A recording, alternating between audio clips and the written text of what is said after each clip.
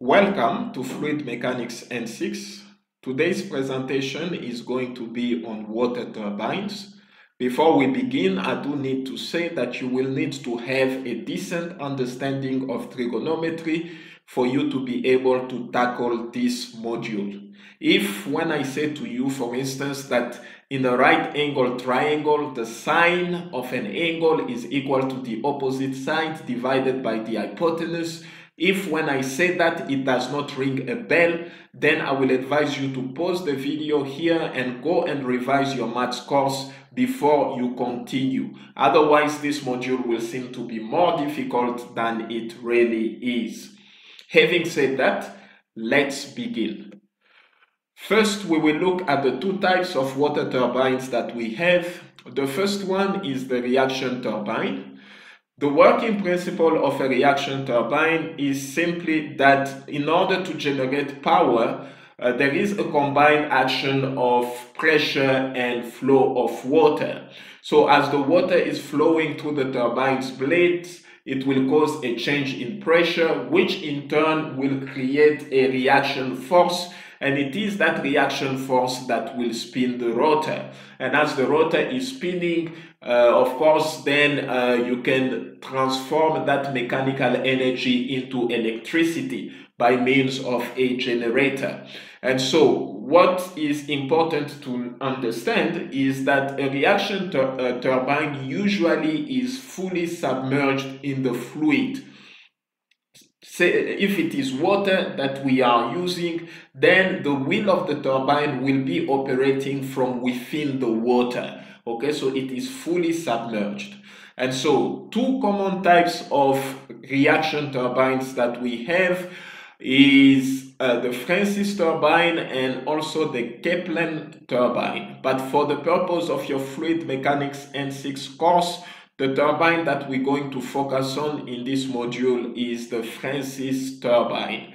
And this is a picture of it here. And as you can see, this is the place through which the water will be coming in. And as the water comes in through this pipe, it will come and meet this wheel and it will interact with the vanes here. And of course, it will cause this to spin.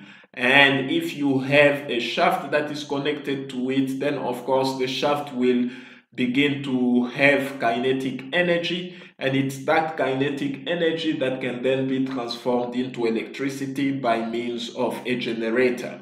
What is important to see here is that though the water is coming in radially, okay, it will be discharged axially. Okay, that is very important to see. And so you also have guide vanes. The guide vanes are pretty much fixed. They are used to guide the water so that it will come and interact here with the runner vanes. Okay, now the runner vanes are not static. Okay, they do move and rotate.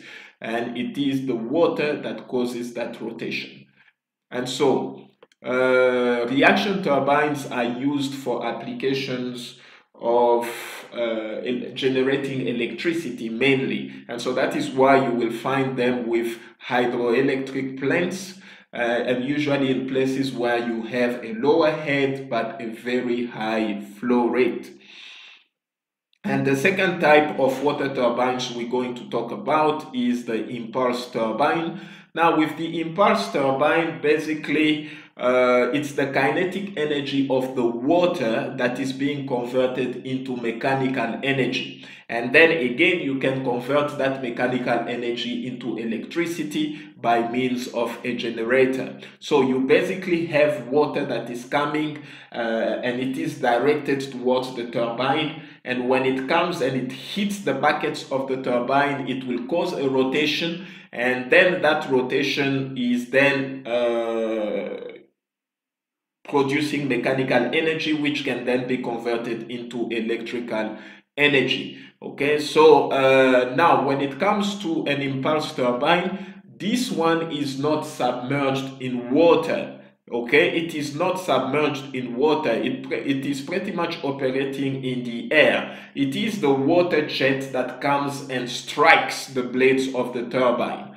Okay, so that is one big difference that you have between the reaction turbine and the impulse turbine. Usually they will ask you to give one or two differences in your exam. So one big difference is that the reaction turbine is operating fully submerged in water, whereas the impulse turbine is not submerged in water. It is operating in the air. It is the water that comes, the jet of water that comes and that strikes the blades of the turbine. So the most common impulse turbine that we will speak about, but not in this module, in another module, is the Pelton wheel.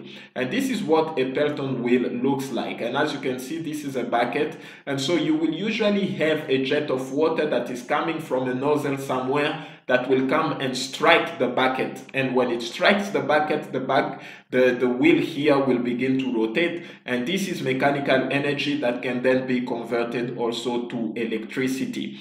And so with impulse turbines, they are used more conveniently in places where you have a high head but a low flow rate. Okay, so this is another distinction between the reaction turbine and the impulse turbine.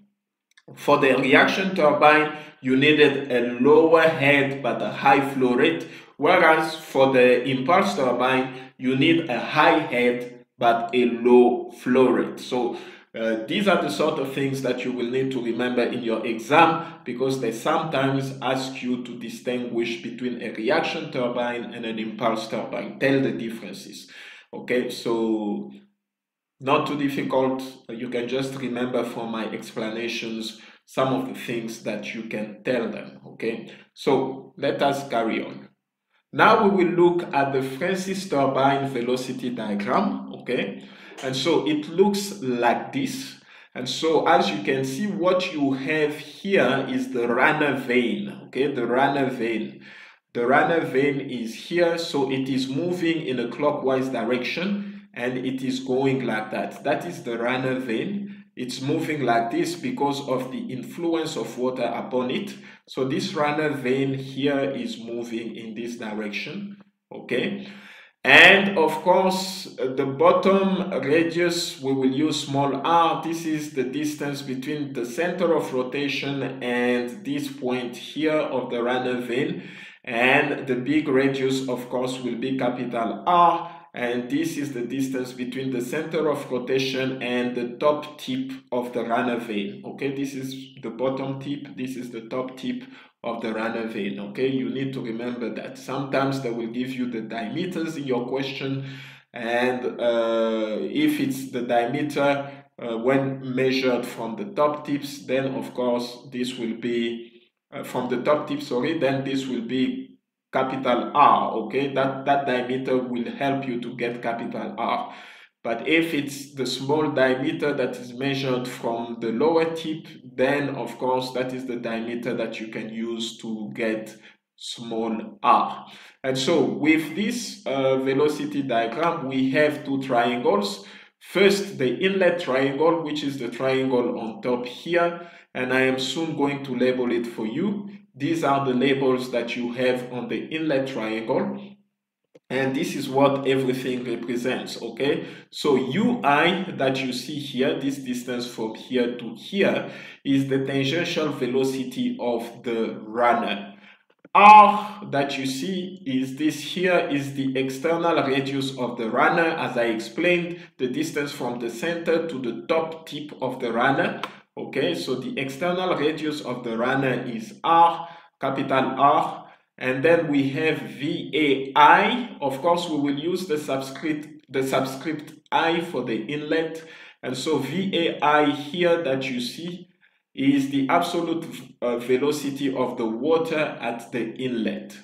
And then you have VI, which is the velocity of flow, and VI is this. And if you look, you can see that this is the radial component of VAI, okay? If you just take this and you try and find its component on the vertical, you get VI. So VI is the radial component of VAI, and we also refer to that as the velocity of flow.